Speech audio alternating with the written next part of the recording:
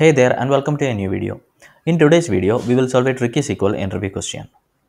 The question is, you have a bank transaction table that log deposit and withdrawal from customers. Now, based on that, we have to write a SQL query to transform the data so that each customer ID has cumulative balance after each transaction. In detail, it will be a running balance column that update based on transaction type. So we will be having two transaction type in the table, that is deposit and withdrawal. So when it is deposit, we have to increase the balance, and when it is withdrawal, we have to decrease the balance. And finally, we have to calculate an indicator column to specify if the account balance is below a threshold. That is, so when the threshold is less than or equal to 300, that is the account balance is less than or equal to 300, we need some kind of indicator in that particular new column. That is the requirement. For that, we are going to create a table which is the bank transaction table. So I thought in this question, we will create the table on the go because we will be able to see multiple constraints when creating the table.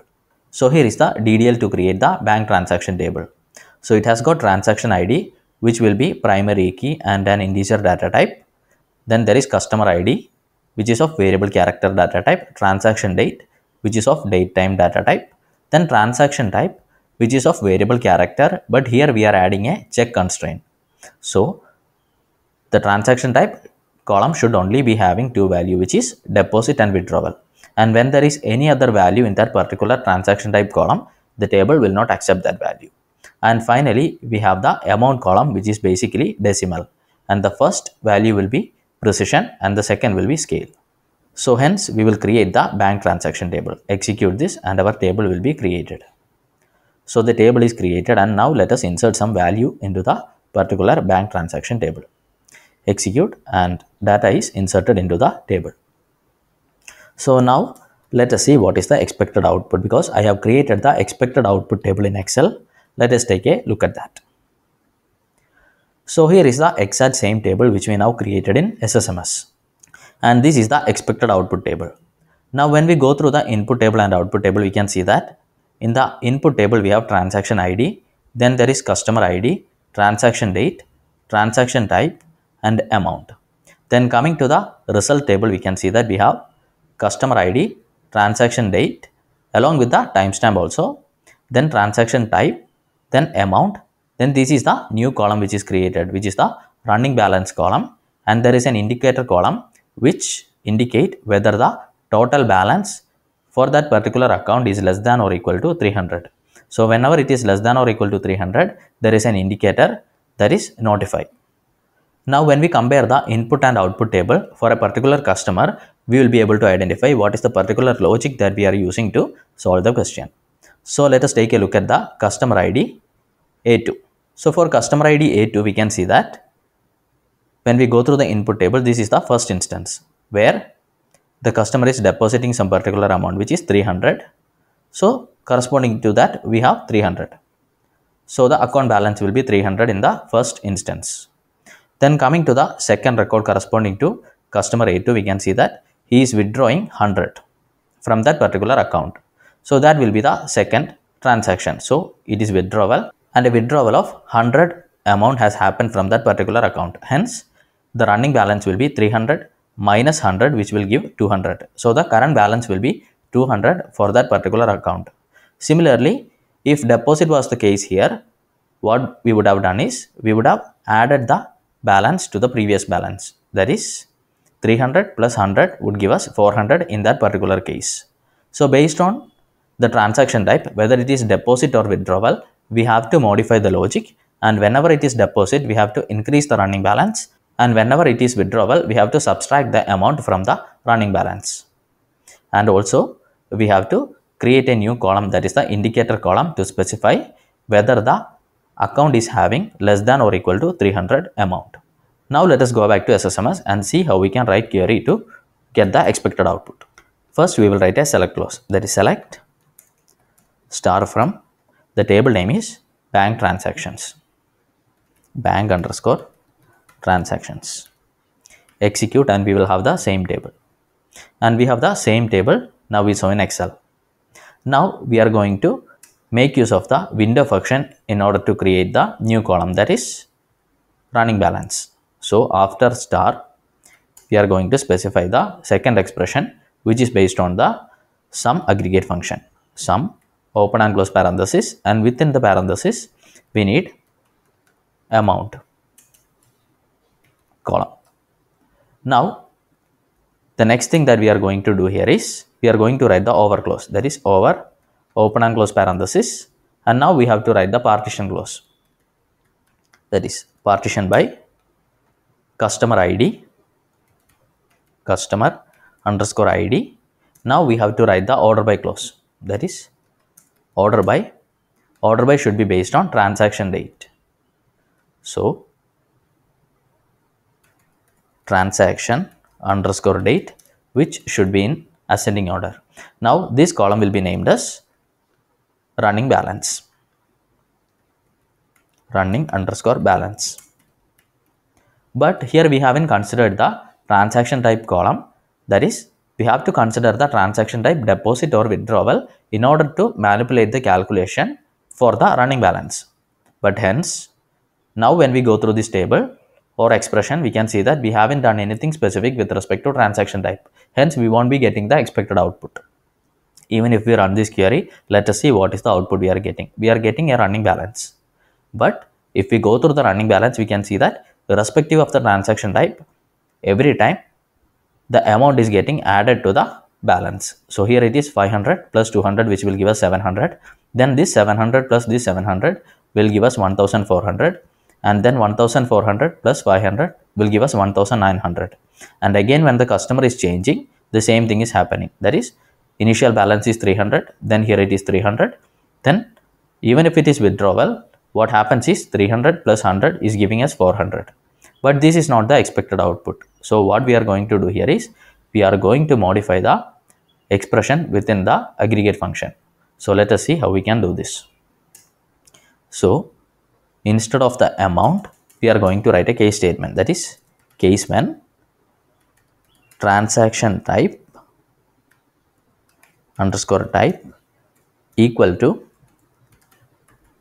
deposit, then the value should be amount. So it is directly amount without any manipulation. Now we are going to write the second condition, that is when transaction underscore type equal to withdrawal, then the value should be, or the expression should be negative amount, that is minus of amount, close parenthesis, then end the case statement, and we have completed the expression. Now let us execute this query and see what is the output we are getting. Execute. And now we have obtained an output where I think we have satisfied the logic. But let us compare the amount column, transaction type column, and running balance and see if we have obtained the expected output. So now when we go through the table, we can see that for customer ID A1, the first transaction that is happening is deposit. So 500 is deposited. So the running balance or the first account balance will be 500. That is correct. Now coming to the second instance, it is withdrawal. So $200 or rupees is taken from that particular account. Hence 500 minus 200 will give us 300. So that is the specific condition. Similarly, again deposit is happening for the particular account. So hence 300 plus 700 will give us 1000. So now when we go through the result, we can see that that particular condition is satisfied. Hence we are getting running balance with respect to transaction type for each customer ID and in the order of transaction date. But when we go through the final output, we can see that we only require customer ID, transaction date, and transaction type along with amount. We does not require transaction ID. Hence we will modify the query a little bit. So first column will be customer underscore ID. Then second column will be transaction date underscore date. Now third column will be transaction underscore type, and another column will be amount, and final column will be created based on the expression that we wrote. Now execute. But I think we need to correct the column name because invalid column name. Here it is transaction type. Now execute and we'll be getting the result. Execute. And we have the columns customer ID, transaction date, transaction type, amount and running balance. Now we have one more column required in the output, which is the indicator column. So for that we have to write another expression. So what we will do here is we will write a expression based on the same window function. So let us copy this window function, copy, starting from the aggregate function until the end of overclose. Now we are going to write the case statement based on this entire function. So when this is greater than 300, then keep us blank, else it should be having the value of notify. Then end the case statement. Even before that we have to write a case when here, that is case when, and we will place the entire query within parenthesis, not the entire query, the expression within the parenthesis. So starting from here, case when the value, this value is greater than 300, then the column should be having, or the row should be having null value, and in all other cases, that is less than or equal to 300, it should be having a value of notify and the case statement, and the column name will be indicator as indicator. Now execute and we should be having the result which we were looking to obtain. Execute. So here we have a new column which is created, that is the indicator column, which is created based on the new expression.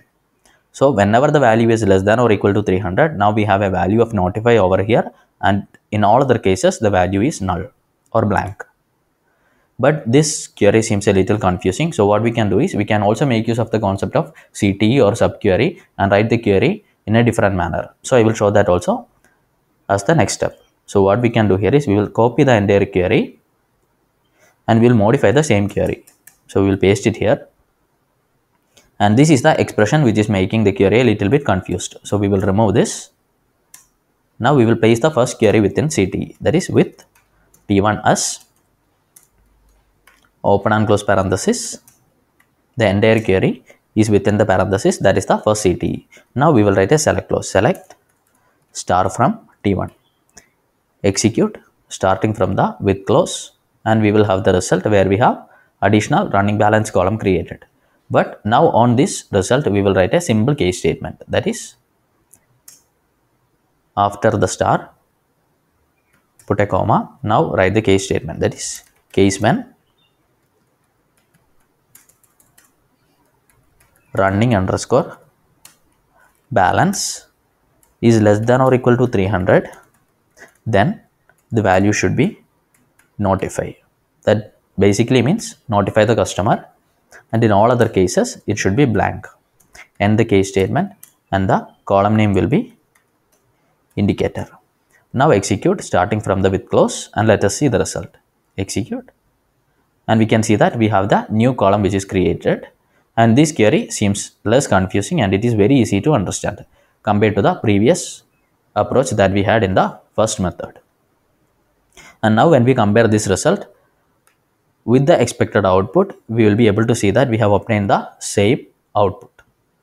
Now when we compare the result that we have obtained with the expected output, we can see that we have obtained the same result. So these are two methods of solving the same query. The DDL and DML to create the table will be available in the description. Thanks for watching and subscribe for more. Thank you.